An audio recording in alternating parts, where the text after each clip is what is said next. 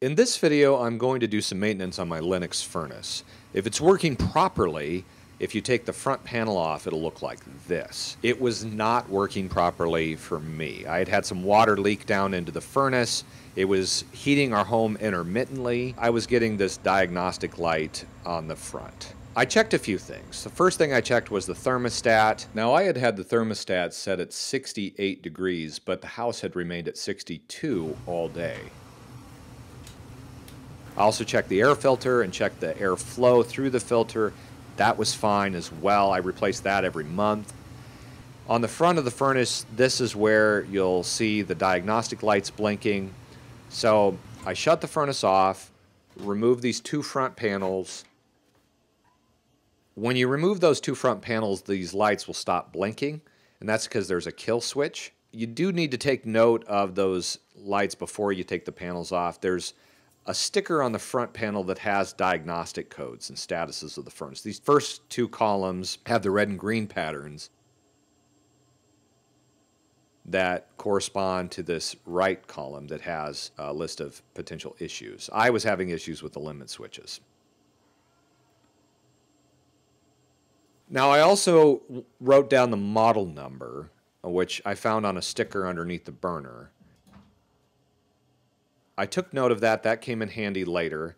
There are a couple different types of limit switches I learned. There's these disc-style limit switches, and then there's a limit switch that sets in the hot airflow inside the actual furnace. Now, there's also a flame sensor. I wasn't having issues with the flame sensor, but because I serviced that sensor several times in the past, I decided to replace it. And then the control board. Because it was water that had caused damage to the furnace, I thought I'd better replace the control board as well, just in case there's some kind of a short in the board. Now, finding all these parts ended up taking me several hours. I did research online, went to several sites, and I ended up being able to track the part numbers down. There were two parts that I had challenges with, and Supply House was very helpful, helping me find the equivalent replacements because the part numbers had actually changed from the originals. So this is that disc style limit switch that I got a replacement for.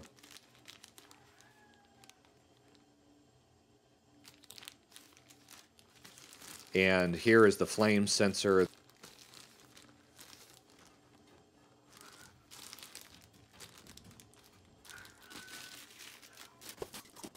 Here I'm taking out the control board. This was an exact match to the original. I was very pleased about that. All of these parts that you see cost around $175 with shipping.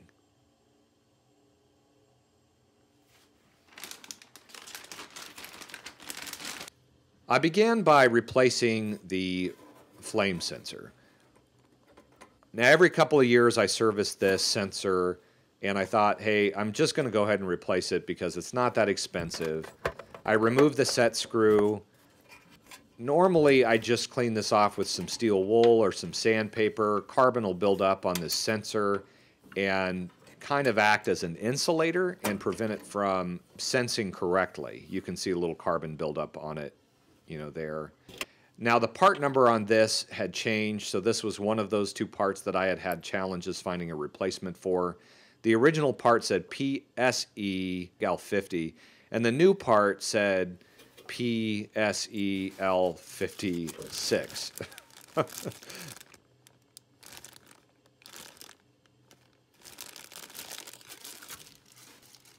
So not a huge difference in terms of the actual lettering that's located here, but the folks at Supply House used the model number of the furnace to give me the equivalent replacement. So this is the part that I needed, and it worked just fine. I put the lead on, replaced the set screw. Be careful when you replace these set screws not to over-tighten them, because you don't want to strip out the threading in that thin sheet metal. So just snug is all they need to be. The second sensor I replaced was this disc-style limit switch. This is a 250-degree Fahrenheit limit switch. Water had leaked down directly through this limit switch. You can see the corrosion on it. And it had leaked down inside these two leads. So this is one I was really adamant about replacing. You can see the part number there.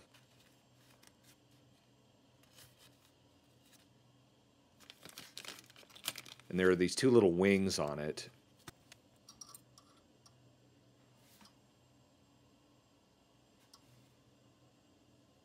That little blue dot you see needs to face the front of the furnace, or the back of the front panel.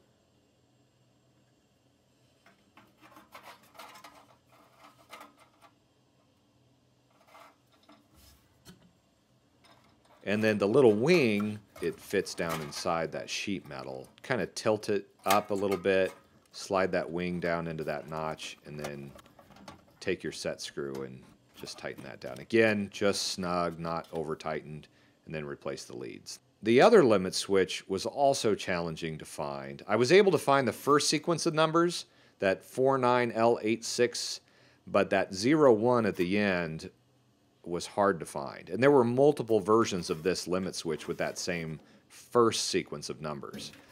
All you have to do is loosen the bottom set screw, remove the top set screw, and then there's a little notch there that bottom set screw sets on. And then there's a little insulation on the back and kind of a fiberglass gasket. Here's the replacement again, 49L8601, and this was an exact replacement. Now what's really important about this particular limit switch is making sure that the limit range of temperature is the same. So if we compare the new limit switch here with the old one, you'll see that L175-30F, that's 175 to 30 degrees Fahrenheit. So I put the new limit switch on the set screw with its notch, tightened in the top set screw, tightened the bottom set screw, and then just put those two leads on, and that was it. Easy replacement. The control board was a little more intimidating. So I thought, I'm just going to map these wires from the old board to the new board. I'll just move one wire at a time. I'll take my time, and that should mitigate me plugging anything in to the wrong connector. So that's essentially what I did. I just unplugged one wire from the old board, plugged it into the same lead on the new board, and some of them were, pretty snug, so I had to wiggle them to get them loose. I got to a point where I couldn't really move any more wires without removing the old control board. So here I just took a long pair of needle nose pliers, squeezed those little plastic mounting pegs, and the old board came right off.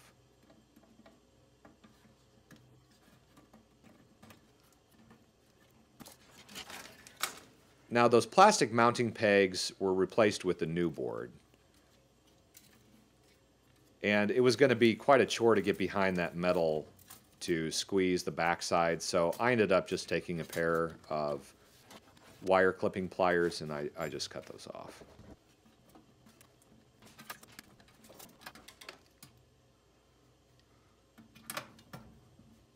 The new board I lined up with the holes and gave it a nice firm press, careful not to flex the board too much. That was a mistake what I did just there, so if you're watching this and using this as an instructional video, don't plug that black wire in there. I'll show you a correction.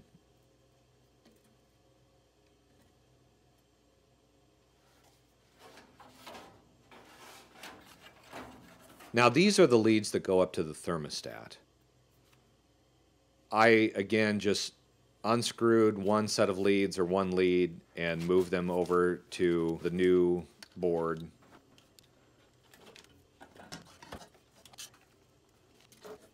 Tighten them down. I didn't want to get them any of them mixed up.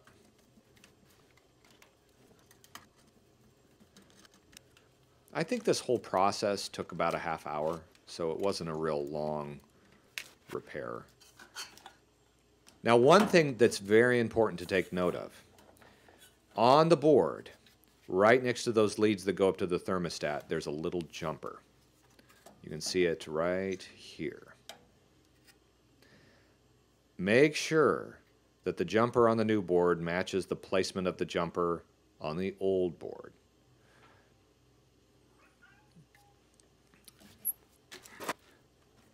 I moved that jumper there. Now at this point I thought, I think I've got everything connected correctly. I'm going to go ahead and put it all back together. So I put those two front panels on, and then I realized I'd better check the wiring, and I had plugged this hot 120 volt wire into the neutral lead. So that's got to be moved over. And I took the panels back off, fixed that, put the panels back on, turned on the furnace, and everything came online just the way it was supposed to. Now, right after I turned the furnace on, I looked through that little window at those diagnostic lights. They were blinking, indicating normal operation.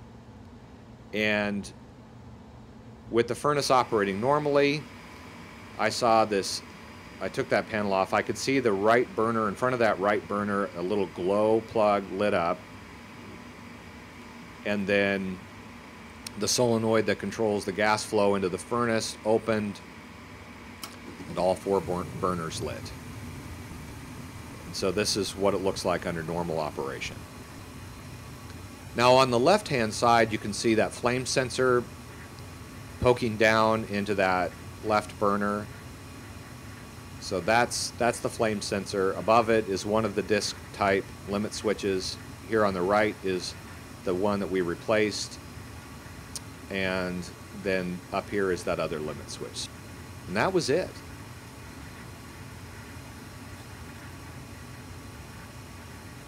I appreciate you watching this video. If you like it, please give it a thumbs up and subscribe to my channel. And thanks for watching.